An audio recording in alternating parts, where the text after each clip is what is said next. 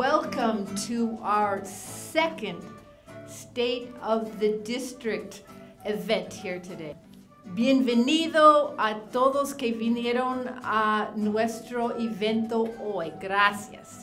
It is inspiring to be in a district where we have the arts. We are so fortunate in this district to have such visionary leadership and a board that also supports the arts and values the power of the arts to propel our students to be great critical thinking students and to be the next leaders of our community. This year, El Sistema is in their third year, and we've actually expanded to Duncan Holbert. Y arriba, when you hear arriba, we do like this. And then abajo, we go like this. Ready? Y arriba y abajo, por los callejones, pasa una ratita con cillejones. Pasa una ratita con 5 ratas. There you go. 1, 2, 3, and stop. 1, 2, 3, clap. Good morning.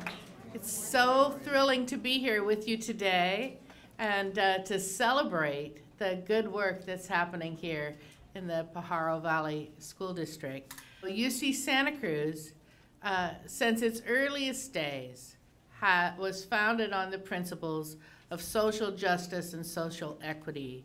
And so we are grounded, all of us, in the belief that all students, regardless of their background, must have the same access to high-quality education. Our student body looks much different than it did 50 years ago at our founding.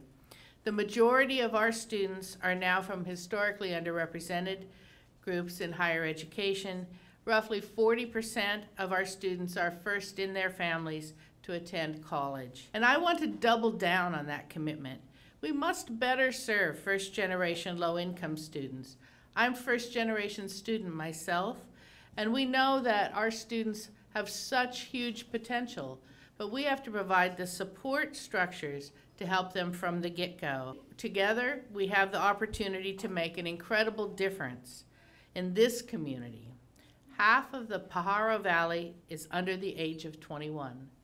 Think about that huge potential, that huge human capital, and what education can do to transform this region.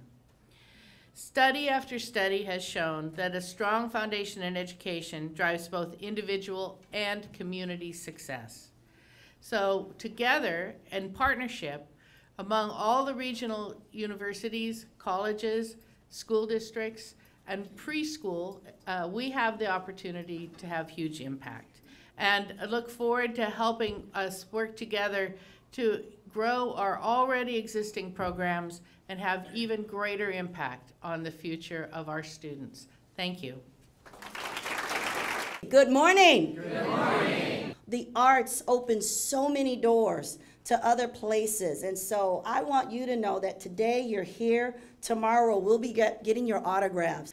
United Way of Santa Cruz County opened its doors in 1941 right here in Pajaro Valley, if you're ever on Jeopardy, okay?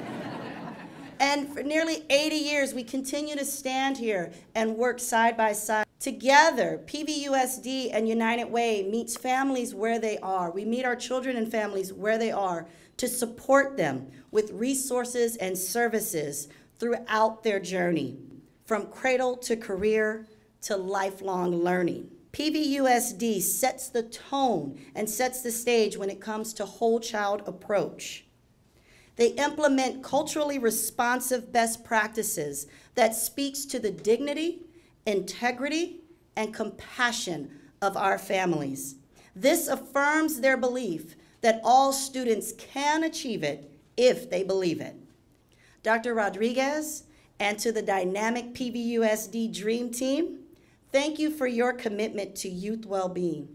Thank you for showing up every day ready to prepare the next generation of movers and shakers, dreamers and makers. Let's continue to roll up our sleeves and do the work that is required of us to ensure that every child has the ability to believe that they can achieve. Thank you. And now for the main event, I would like to introduce our wonderful leader, Dr. Michelle Rodriguez, for the report on the state of the district. Welcome. Welcome to everybody. It's so great to see you all here. We've said it before, but this really is unique to the Watsonville and to Pajaro Valley in general, is the fact that we have so many partners, so many people who every day support our students. So when you looked at this at the beginning, we talk about educational equity, and we really believe that we're not just serving the child. We're not even just serving the parents, but we're actually also serving the community as a whole, because they provide the base in which our students have their first experiences. I think something that's been unique the last 2 years is really kind of shifting the focus from just academics to really looking at the whole child approach. Looking at not only are our students receiving rigorous instruction, but are they also in a kind, caring environment that supports them at their point of need. So some students, they come to school purely for the athletics. My son was one of them. Some students come purely for our robotics and MESA programs. Some students come to our schools just for our visual and performing arts. What we want to do is figure out what inspires them, what motivates them to want to come to school, to want to be part of our community and provide that to them. All of our community partners that are here today, what I appreciate about them is their willingness to look at, one, what do they do best? And then two, what do we all want for our children? And it amazingly is all the exact same thing. Now, so I'm a data gal, so you saw El Sistema, and you saw the students that were really motivated. I thought it was wonderful. Just wanted to make a note on the video that you saw. So those are our students at Duncan Holbert Preschool. So they are not only our youngest children, but they're our most fragile children. So those students are all special needs students for the most part. And that was the very first class that they ever had of El Sistema this past week, because we just implemented that this year. At the end, they're singing, doing hand movements, using instruments, all within 30 minutes. Also, is there residual effect? Is there effect not only on their reading and math? And the answer is yes. So when you look at the charts up here, you'll see how the students that are in El Sistema are in either blue or dark blue. And you'll see the difference between those students and the very same students from the very same school that are not in the program. This was 1 year in the program. So just in 1 year in the program, it made exponential growth for them. And it continues. Look in third grade, on the second year of the program, this is now the second year that they've been in it. Look how much more progress they made. We're really big on outside validation. So we actually had Stanford look at, and they said we wanted them to look at not the academics, like I was mentioning, because of the focus on the whole child, but we wanted them to look at leadership, engagement, motivation, and look at what our students said in terms of engagement. So when they go to their school, they now say, I don't just go here, I belong here, right? I belong in this school. We want inside the schools to be that safe haven that provides them that consistency and stability and care and joy. All these programs that you see are student-centered programs, where we're really looking at where is the student right now in this very moment and how can we move them forward. So SIPS is a mastery-based literacy program. If I'm a high flyer and accelerated, I get accelerated curriculum. If I need additional support, then I'm provided it. So we went from just 31 teachers to 102 teachers. We now are at, this year, every single elementary teacher K-3. 2 years ago, we just touched 710 children. This past year, 2,467 students. And this year, we are touching over 4,000 students with the program. We saw in 1 year, just one, a 41% increase in literacy. 41% increase. So we went from 48% to 89% of our first graders are readers. We are able to pilot MAP Accelerator. This is important because this is a partnership with Khan Academy, which is only open to 5 school districts in the entire nation. And it's really built on the fact that each child needs what they need in the point of the moment. And so you'll see it's gamified. That's why most kids like Khan Academy, because there is a gamification of it. And the wonderful thing is it's only 45 to 60 minutes a week. They don't have to be on there for hours in a day. 45 to 60 minutes in 1 week is all that we need in order to help accelerate their learning even more.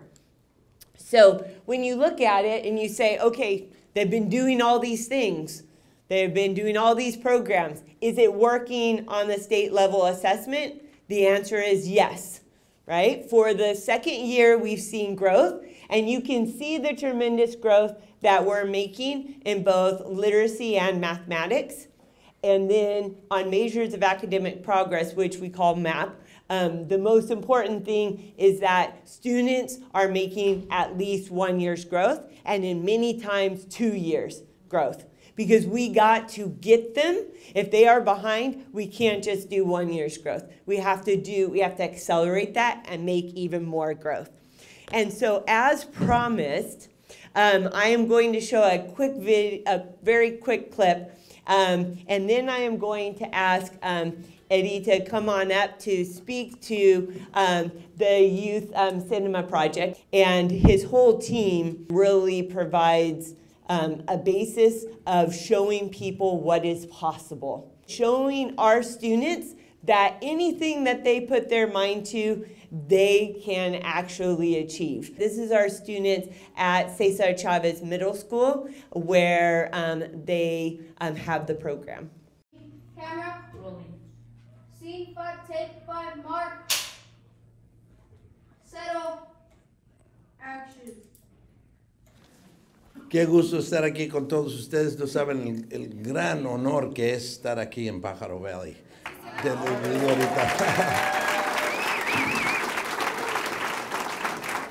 For those of you that are Spanish impaired, do not worry. This group is bilingual. We are what the future really looks like, okay? You are one of the most fortunate school districts in America. You should know that and you should feel that. And I thank Dr. Rodriguez more than anything for understanding her position and her ability to produce this kind of understanding for your community. Congratulations. Very quickly, I just want to say thank you to all of you. Every single person that's in this room right now, from the students to the parents to the press, all of you have advanced the understanding of our children and our advancement as a community and as a humanity. That's all I came to say. Our program, the Youth Cinema Project, is extraordinary. Stanford assessment placed us in a position that they've never seen before. So we have produced this over since 1998. It's taken us many, many, many decades now to get it to the point of where it is today. When Dr. Rodriguez asked us to come into this program here, she helped us start it back in Santa Ana. And she brought it with her when she came here. And you guys are really fortunate to have her. We need more Rodriguezes out there like her. And I mean, there's people all over this country that are trying to do what we're doing. She's been able to accomplish it, and she's pushing it forward.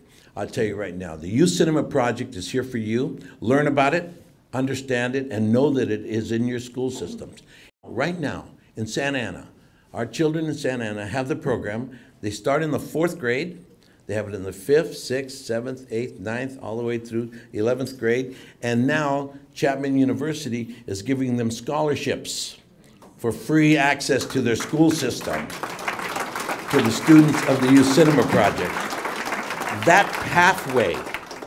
pathway can be accomplished here so that we have, you know, Santa Cruz, UC Santa Cruz giving us scholarships, and we'll have San Jose State giving us scholarships. We'll have Stanford giving us scholarships because they will look at the program. The program is so overwhelming. I can't tell you. I wish I had it. I feel sad that our children don't have, all of our children don't have it. The biggest complaint we've ever had from people who understand this program is, why wasn't my child in that program? Because the self-esteem, self-respect, self-worth that a child receives, not out of making the movie. We're not trying to make filmmakers. We're trying to make lifelong learners. There's a big difference. You use the construct of the art form, like them learning how to discipline themselves to play an instrument. They use that discipline to do everything else they do. That's the whole idea of the arts. All I can say to all of you from the bottom of my heart, thank you so much 1,000 times over for your commitment to our children, our community, and the advancement of us as a human species. You are really making us all understand that there is only one race, and that's the human race. God bless you. Thank you. Now we're going to Freedom Elementary. We're streaming into a classroom, and here we go. Órale pues, aquí estamos en el classroom, yeah. Hi everybody, my name is Miranda and I'm here at Freedom Elementary, right outside Carla Miller's classroom. And right now she has them working on problem solving and collaboration skills using Code and Go Mice.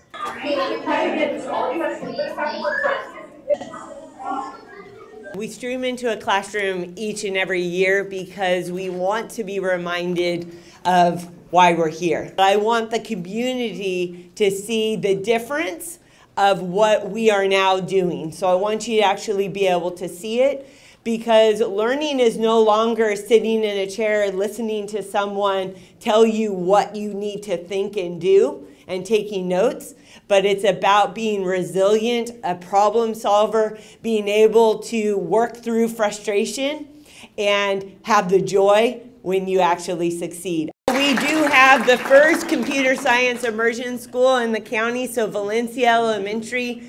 They have from kindergarten all the way to 5th grade, they have their students doing, they call them epic builds. So what it is they do a unit of study and it results in an epic build. The first one is Scratch.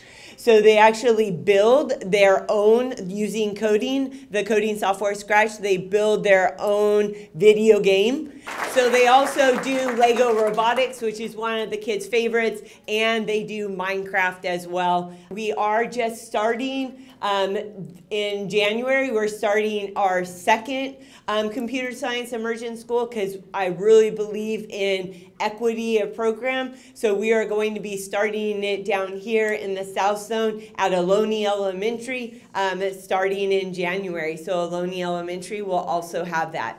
We use Project Lead the Way, and that is a pathway that starts in 6th grade and goes all the way up to the high school. It is supported by a grant which we received through the federal government, which infuses millions of dollars into our district so that we can collaborate with Digital Nest and Cabrillo College. So thank you for doing that and collaborating with us on that.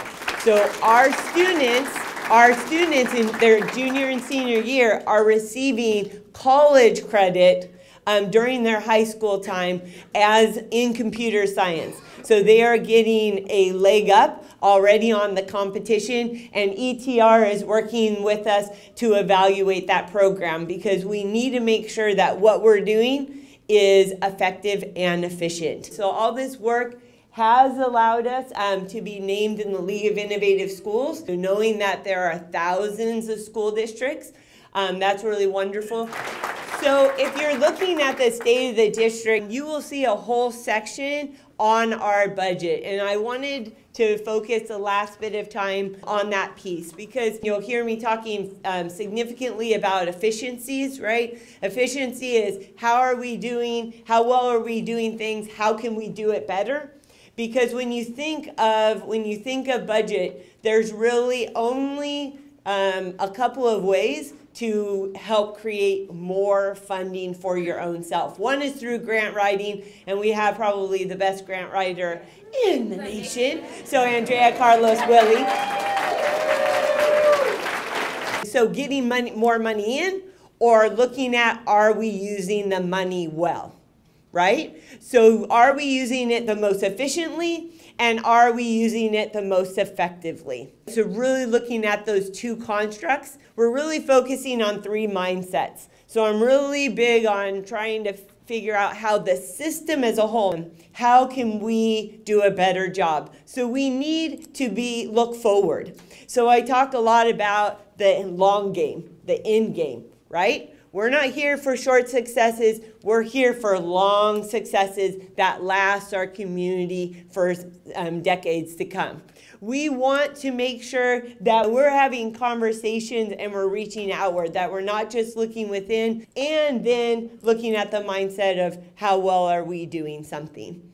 But what we know is it's the people that touch the children every single day that make the difference, right? I see children every day, but I don't see the same children every day, right? And so people who see the same children every day, they have, whether they're a bus driver, a food service worker, a teacher, those are the people who make the impact. The ones that come in and the children know, I get to see Maria Rodriguez, the food service worker from Maciel Elementary. I get to see her every day, and she is my constant, right? And so we want to make sure that we are impacting our students through investing in our staff. So when you look at our budget, 85% of our budget is towards staff compensation. And that's every single person in the group, right? 85% of all of what we receive, we put into staff and compensation. Then you'll see 8% is services and other operating expenses. So that's trash, lights, electricity, all the things that I'm glad that we do have back, by the way. 5% is books and supplies, right? The children have to have their books and supplies. And then 2 is capital and costs. So that's facilities, right? Improving our facilities. Then when you look at that 85%, you think, okay, so where does it go? Where does it go?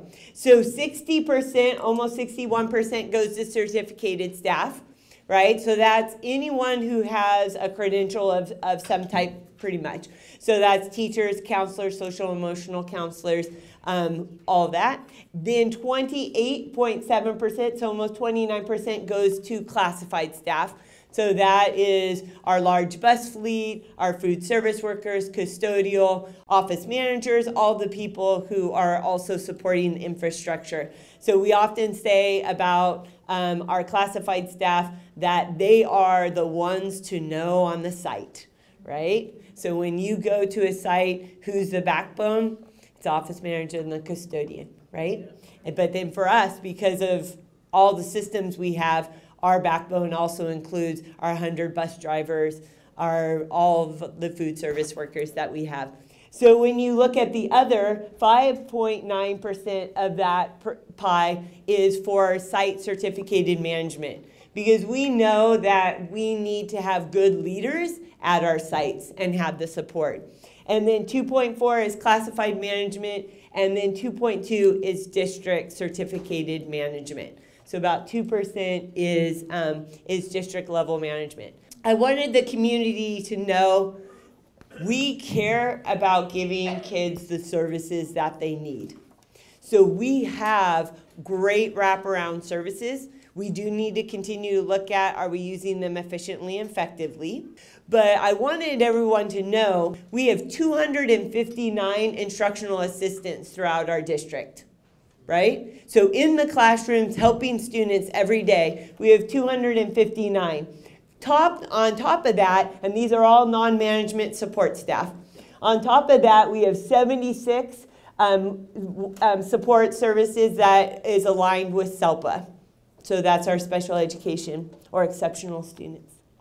And behavior techs. So behavior techs, we have 74 and on and on.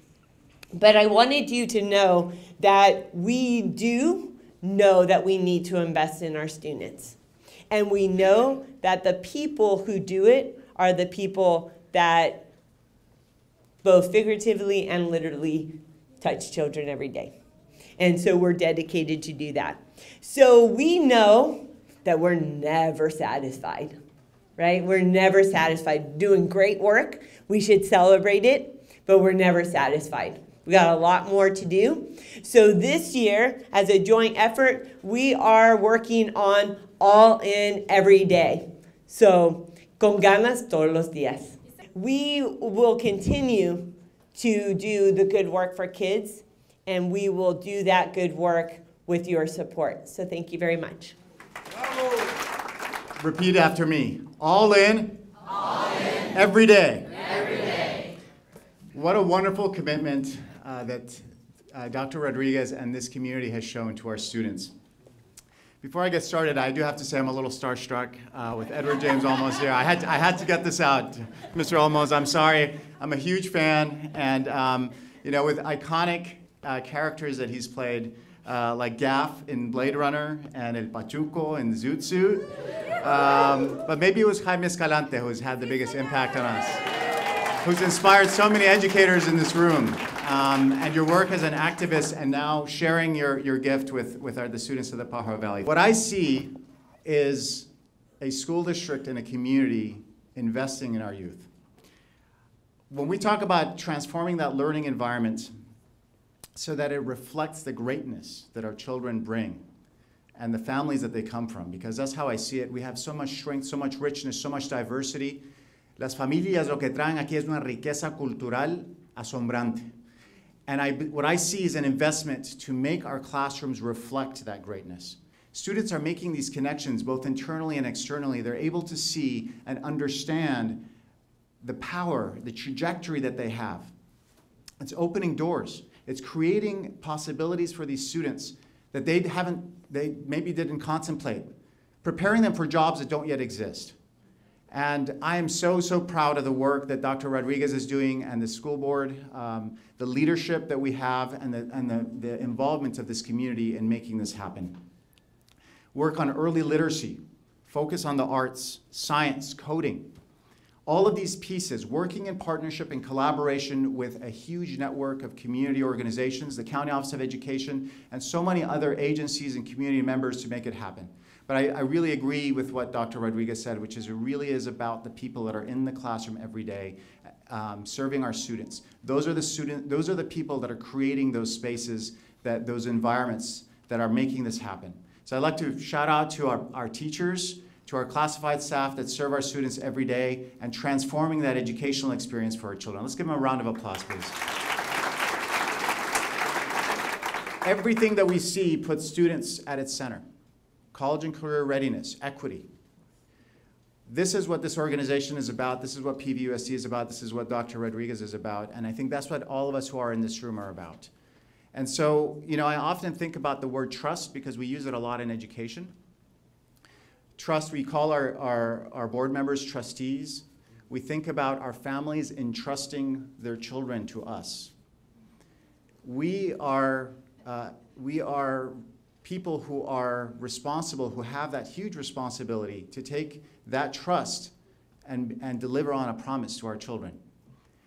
And when I think about myself as a parent, my children being in a PVUSD schools, a Watsonville Charter School of the Arts, and my excitement seeing what's going on, that my son is going to be going to Watsonville High School next year, I think about how I'm trusting Dr. Rodriguez, this school board, these teachers, classified staff, and this community for the success of my child. So thank you for your commitment. Thank you for being here. Thank you for continuing this momentum. Y adelante. Thank you so much. Buenos días. Good morning. Ay, Maestro Escalante. My parents don't know your real name. They call you, I saw Mr. Escalante on TV.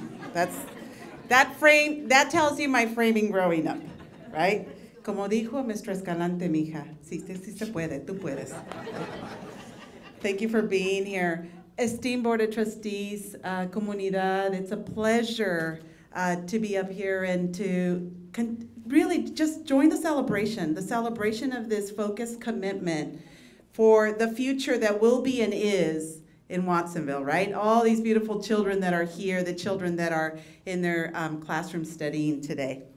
And as a proud product of PVUSD, go Wildcats, it was great to be welcomed this morning by the cheerleaders. I have to say that as I was listening to you, Michelle, mention all of the supports that you're providing, right, for the whole child, I was reminiscing, how was it that this girl who grew up on Palm Street in downtown Watsonville ended up in Berkeley?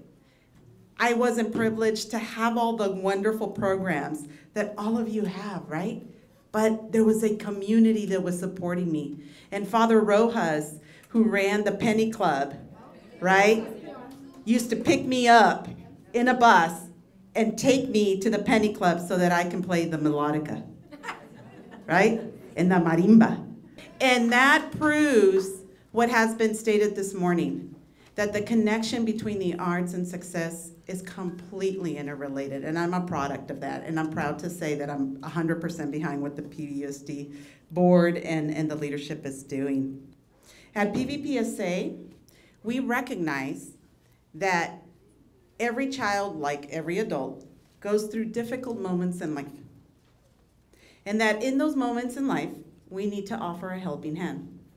And so we do that in our agency by having trained therapists that are able to hold the hands of those children and the families to go through those challenging times. And we pride ourselves with the work that we do, but we also recognize that there is an interdependence and an interrelationship between that experience that the child and the family is going through and the neighborhood and the community they call home.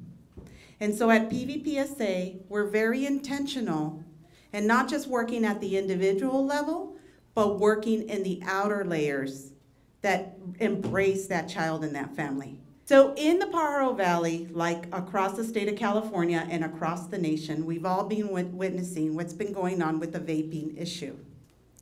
So students this week, students from Pajaro Valley High, many middle schools, Watsonville High School, they joined our team at PVPSA at the Tuesday City Council meeting to ask the City Council to help them have a chance at being successful in their life. They shared their stories about what they're seeing in their communities, in their neighborhoods. They were very descriptive about what is going on. And they asked the City Council, please join us. Please help us protect our siblings. Please help us protect our families. Please ban these products from our community. Please ban the production of e-cigarettes or sale of e-cigarettes in our community. And with a very courageous attitude, the City Council unanimously approved that request. So we too are committed to engaging the youth and the children and the families of this community to support their well-being, and we do it from a very intentional place of also giving them the ability to discover their own power, because they have it, and they demonstrated that this week. So thank you all for your support, y con ganas todos los días. Buenos días, good morning. Just like a few of you, I'm sort of geeking out with Mr. Edward James Olmos here. And for a kid that was a wannabe cholo in the 90s, you know, I based my character a lot on your work, so thank you. But thank you, Alicia. My name is Francisco Estrada. You can all call me Paco. And I have the honor to serve the good people of Watsonville, of my hometown, as their mayor y su servidor.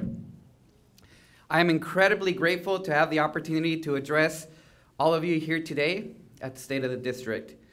And the reason I'm grateful is because there's something that I've been wanting to say to the school district for a really, really long time. And I have a captured audience finally, you know? And that's, thank you. Thank you.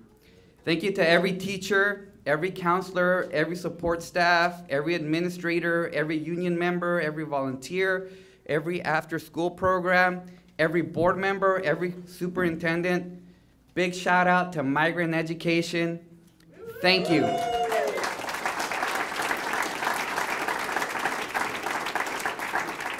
Thank you because you make a difference. And I want to thank all those who shaped who I am today as well. And so this might sound like an Oscar acceptance speech, but bear with me, okay? But thank you to La Maestra Ruby Vasquez, Ms. Gloria Del Campo, Ron Wingard, Peggy the librarian, Ms. Colleen Silva, Mr. Sandoval, Lori Godden, Mr. Jack Jones, Ms. Whitmore, Ms. Mutafian, Rosa Hernandez, Maggie Gonzalez, my tutor Ferris Sabah, Coach Zuniga, Coach Hedgepeth, Mr. Lovato, Mr. Castañeda, Mr. Oregel, all of you, thank you. Thank you for telling me that I always matter. Thank you for encouraging me and giving me the strength to follow my dreams. Thank you for teaching me that I am worthy of love, respect, and dignity. And if I leave this world and I make it a better place, it'll be because of all of you. I'm a product of the Pajaro Valley Unified School District. I am what happens when academic institutions put the welfare and well-being of each student at the center of every one of your processes. And this is what Dr. Rodriguez and the current generation of district and school employees are doing for our students today. Thank you to the district, to community members, including Mr. Edward James Olmos, for bringing the arts and music programs back to our schools. Thank you to our teachers who are preparing our youth for the great challenges of the 21st century, including the ones that are already here, like climate change.